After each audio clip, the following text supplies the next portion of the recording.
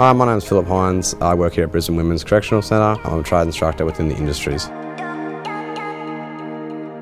So the reason I got into QCS is I was serving in the Army for 8 years prior to this role, looking for a change in career, wanted something I guess equally as appealing and as exciting, something that's forever changing, something that's sort of fitness orientated to some extent, and something that just has a different look to areas to get employed in.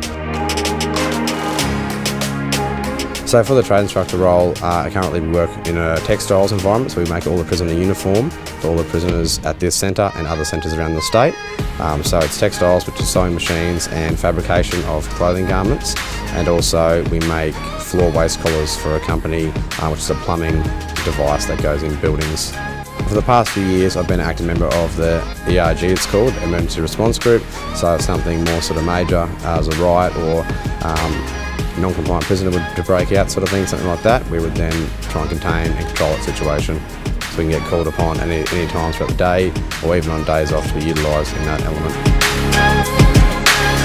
So with the powerlifting, I guess, having a military background, always wanted to keep fit and healthy. Once I left the Army and then joined Corrective Services, the emphasis is more on you to be physically fit and healthy. You have to do it in your own time, you have to make that effort to do that. So I wanted a goal, something to focus on that I could do.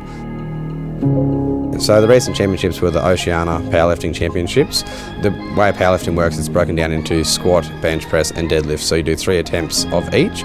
So similar to Olympic lifting, the heaviest successful lift of all 3 get put together to make a total weight lifted. I came second overall. I achieved a gold medal in the deadlift and a silver medal in the squat and a bronze medal in the bench press.